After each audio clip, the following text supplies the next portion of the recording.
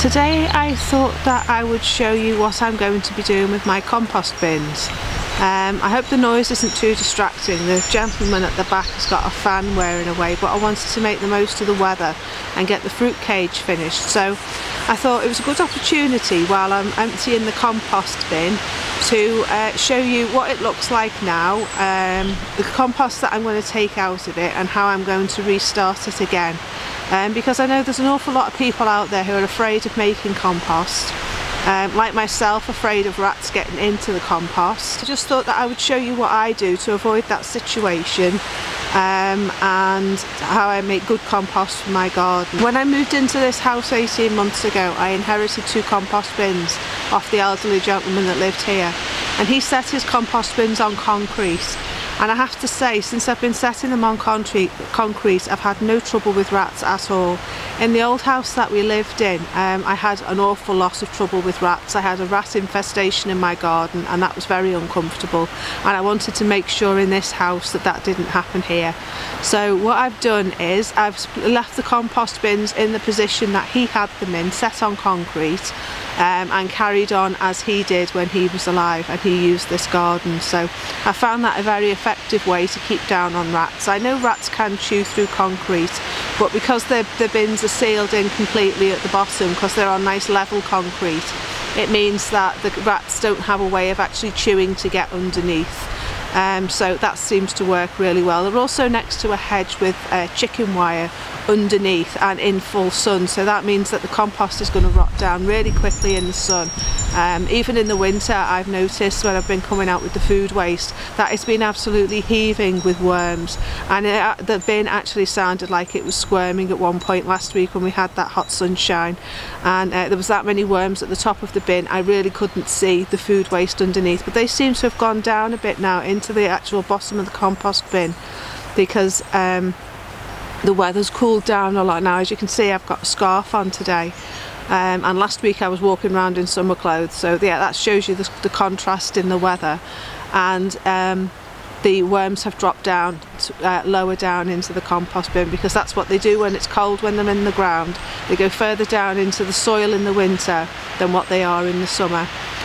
So that's what they've done in the compost bin. So what I thought I would do today, because I want to mulch my fruit bushes, and I want to put compost on them first before I mulch them. So the gentleman that had the house before me, as I say, he had an awful lot of currant bushes which I've tried to keep good, and they've got a lot of fruit flowers on them this year, whereas last year they didn't. So I thought it would just be a good opportunity, because there's a lot of weeds in there, and I want to put cardboard down before I mulch it as well, just to get rid of all the weeds and to get a nice growing soil for the bushes to live in.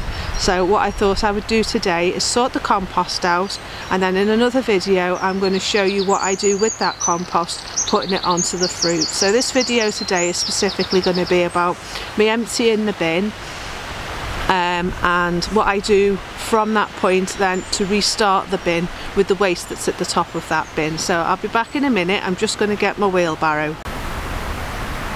Spade, and that's what I'll use to get the soil out of the bottom. Then as we go around here, this is my wheelbarrow, which is where, if I do take the plastic bin off, I'll take all the food waste that is on the surface and pop it in the wheelbarrow, and I'll save that for when I've emptied the bin. I've got my 2 buckets which I'm going to use for putting the compost in to take it to the fruit bushes. So put them down there next to the bins.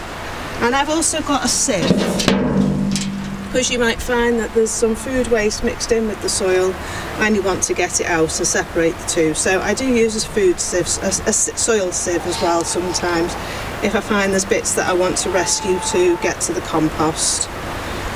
So put that down as well. Also, this is the bin that I use to put the compost in. As you can see, it's just an ordinary bin with a lid on. It does have a catch on it which holds the lid in place, and I just use that just an ordinary bin, and I just use that to bring the food waste up the garden from the house, and put it in the bin, and then clean it out after I've used it, start again. Right, so I'm over here now at my 2 compost bins that I have that I've just been telling you about, and as you can see they're plastic. They're the Dalek style bins with the little latch at the bottom for you to get the soil out, so you don't actually have to disturb the bin. Now I don't like doing this way. I prefer to take the whole bin off and get to the food waste that's inside. So I'll just show you what it looks like inside.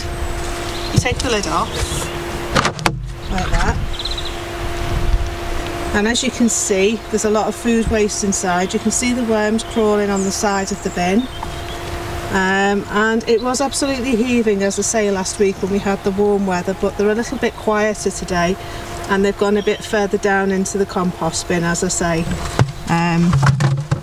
See if we can have a look. There you go, you can see all the worms all active in there.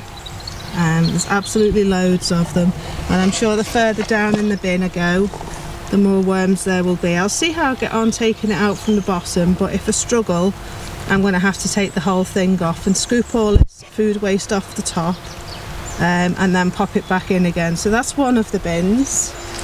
This is another one which I was using for garden waste, but it doesn't seem as active at all. So I started putting food waste in this one as well to try and encourage the worms to get the food waste that's in here. I only put this in last week and there's already quite a bit of activity going on in there with little ants, and there are some worms in there. I have seen more worms, but as you can see there's not as many as the other bins, so we'll have a look and see how we get on with that one. Down to the bottom here, this is where you get your compost out. Now as you can see there is soil in there but not many worms to be seen. Now if we have a look in the other one, in this one, we'll take this hatch off and you can see the worm cast. There's an awful lot more activity in this one than that other one. It's absolutely bulging.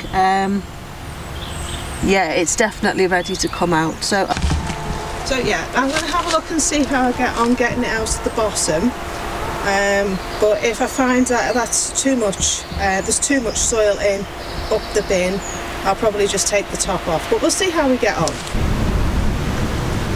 So as I said, I'm going to take the compost out of this bin and I'm going to take it out of this hole here, and we'll see how we get on. So I'll just take a couple of shovelfuls out and we'll see how we get on with that one. Don't forget your gloves as well, you will need some. Gloves on, ready? Spade in. Ooh.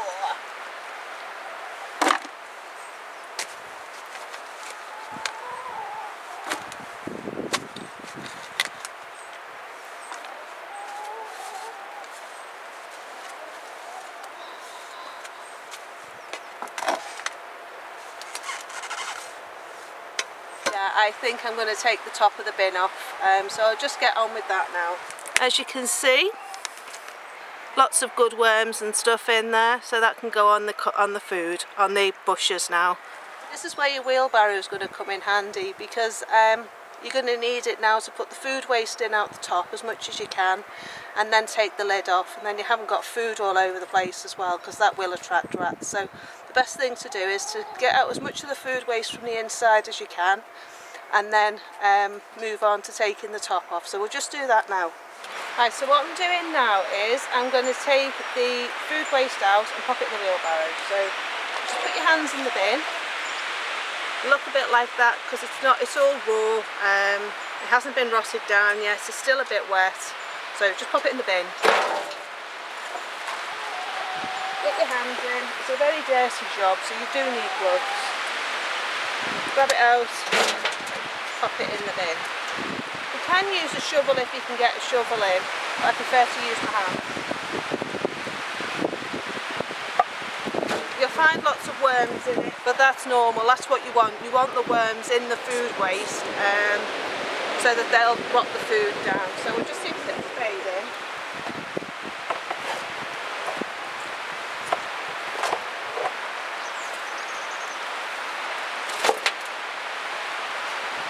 I don't know whether you can see, but that's just in one little bit, all those worms, and that's off the top of the bin.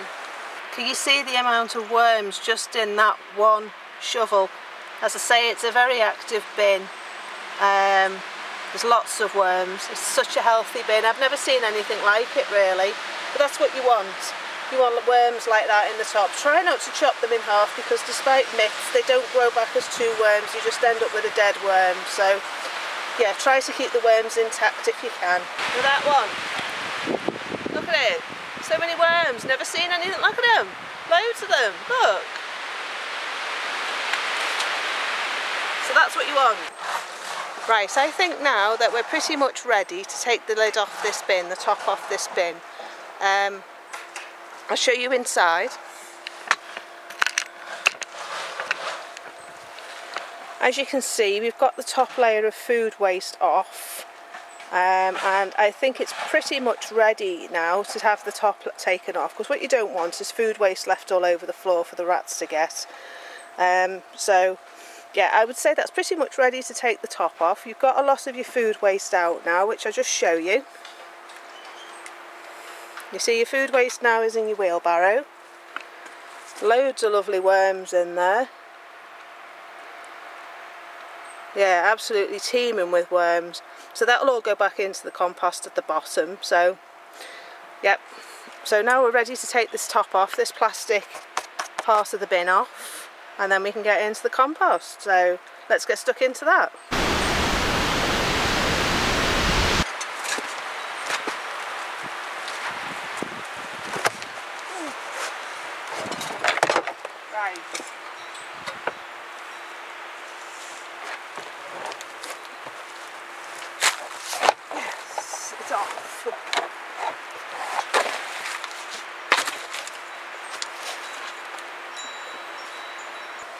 Okay, so this is what we've got now, the lid's off.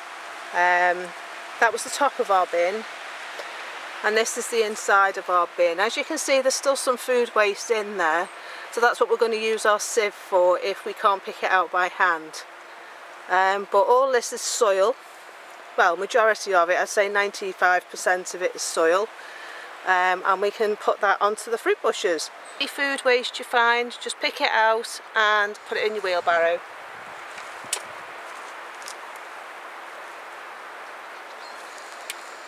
See, like that? Well, look at all those worms. Look at them. Loads of them. Look. I love it. It's brilliant. Right, so as you can see, I've got my 2 buckets ready, and they're now going to go round to the fruit cage and be put on top of the fruit bush. I've done all the bushes. I've got one left to do. I've got compost round the base, as you can see. So they're all done now. I do have one more to do up this end by the chickens, so I'll just show you that, show you the difference. So this one just needs all the weeds taken out and the long grass, and then I can put compost on that one. So this is what's left out of that big pile. So what I'm going to do now is I'm going to take the compost out of the wheelie bin and put that in a bag for the time being. And then I'm going to put this compost in the wheelbarrow and take it up the top of the garden, so I can put it on the fruit that doesn't have any compost or feed on it at the moment. And then that'll give them a good boost as well, because they're just coming into blossom. So hopefully that'll give them a good feed. Anyway, that's it for now. Right, that's all the compost done now. I've got one bush left to do, as I say, and I'm going to put all this compost that is left back down here by my feet into the wheelbarrow and take that and put it on the fruit trees at the top of the garden. So that's it on that section for now. Tune in for the next video, because I'm going to make this into a 2-part series and show you how I start my new compost bin off with the old stuff that hadn't rotted down at the top of the compost bin, and get that ready again for this season's composting, so that'll then be ready again for next winter. So I hope you enjoyed the episode. If you do like my video, please like and subscribe, and please leave comments below, and let's start a chat in the community about composting. I think that'll be really interesting, because people have so many different ideas about composting and about what is involved in making compost. And as I say, this is just how I make compost, and isn't necessarily how the next person would make compost, but this is what works for me in my garden, in my setting. And I also because I'm next to farm fields, I don't want to attract rats into the garden. So this is just what works for me. It might not work for everybody, but this is just my solution for me, having homegrown compost for my fruit bushes every single year. And it seems to work for me so far. So hope you enjoyed the video. As I say, please like and subscribe and leave a comment in the section below. Thanks and see you next time. Bye for now.